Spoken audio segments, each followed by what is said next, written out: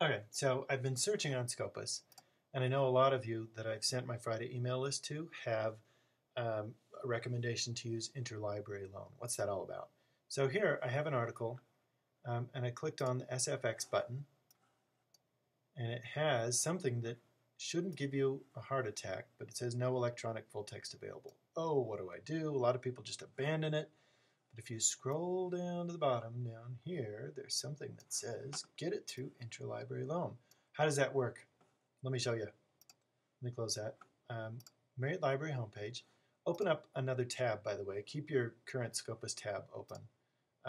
There's a neat trick. Marriott Library homepage, there's the interlibrary loan link. Most academic libraries have this. You can get, it's a free service. You, if you've never used this before, will have to register. So put down the basic information that it's asking for. Most critical is the email address because that's all the ways that they'll contact you. I already have an account, so let me log in.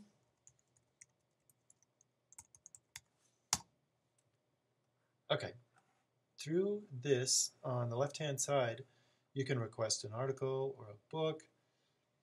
Excuse me, and what it'll do when I click on article is it'll say, okay, what's the journal title, what's the volume, all that metadata that you have in your citation, you would put in there. But here's a neat trick. If you have this interlibrary loan screen open, and then you go over to Scopus and you click on that SFX button again,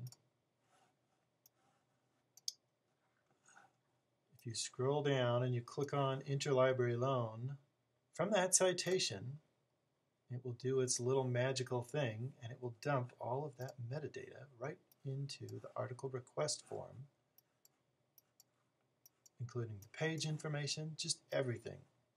The journal that it came from, the title of the article. All you have to do is click on Submit Request. When you click on Submit Request, it sends it to our, I think it's on the 4th floor, our interlibrary loan. They'll find a library that has it. They'll ask, that library will scan it in PDF form, and they'll send it back to our system where you can retrieve it. It's seamless. You don't have to talk to anybody. Easiest thing. And it takes about a day. At the end of the semester, when it gets really busy, it might take like a couple days, depending. If you get a print item like a book, then it obviously takes longer. But if you're just getting an article, it's the easiest thing.